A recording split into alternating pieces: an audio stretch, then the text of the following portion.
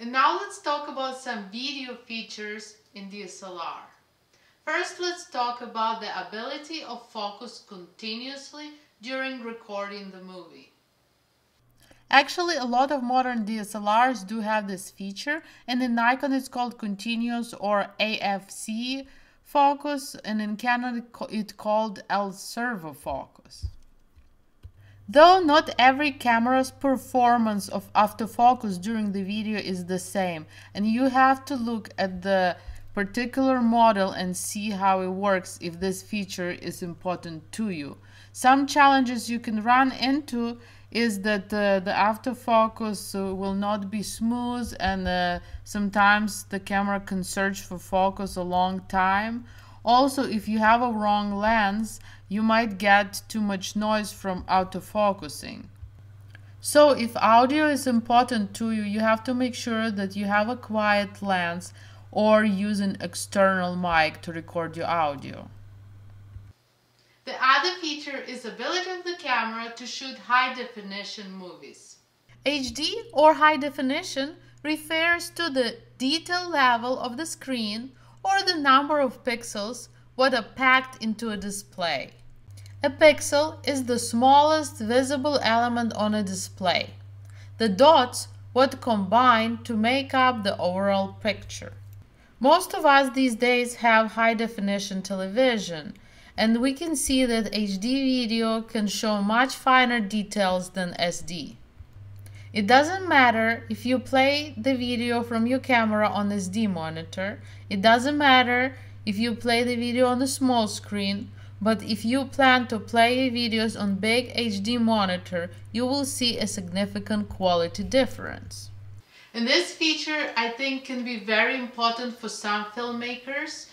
Unfortunately, not all the cameras have external mic jack.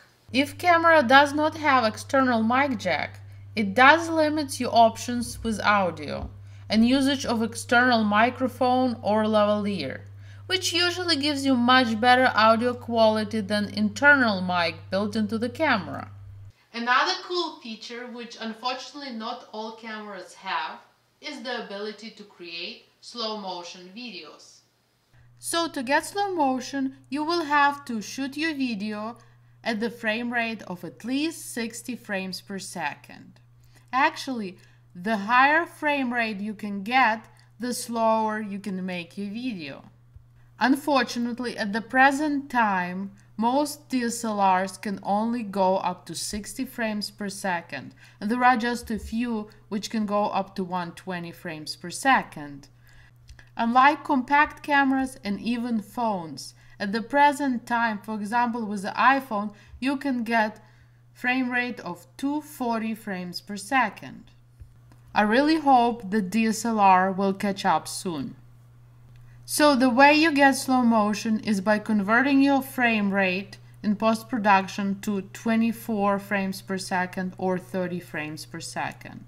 And the last but not least is the price of the camera. And prices of the camera can vary from somewhere a few hundred to thousands of dollars. But if you're just starting out, photography is just your hobby and you just want to learn, don't think that you have to go out and buy the most expensive gear.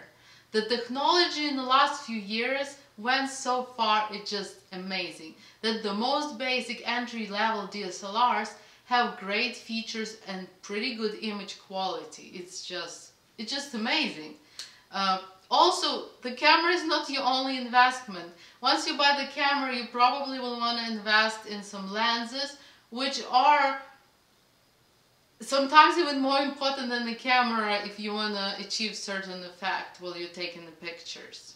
Also, you might want some accessories like external flash, or you will need extra batteries, so keep in mind the camera is not your only investment. I hope this video was helpful and you learned something new today, and this video will help you to make a decision about purchasing your next or a new camera or first camera. And also I will put some useful links in the description below, and I also would like you to comment what is your dream camera. And please comment, are you gonna be buying your first camera, or you already own some cameras and you're dreaming about some more professional, more advanced camera. So please comment below. I can't wait to read your comments. Please like and subscribe, and I hope I will be making more useful videos for you guys, and I can't wait to see you next time. Bye bye! And don't forget to follow me on Twitter, Facebook or Instagram, and check out my website easy-exposure.com for more information and photo forum.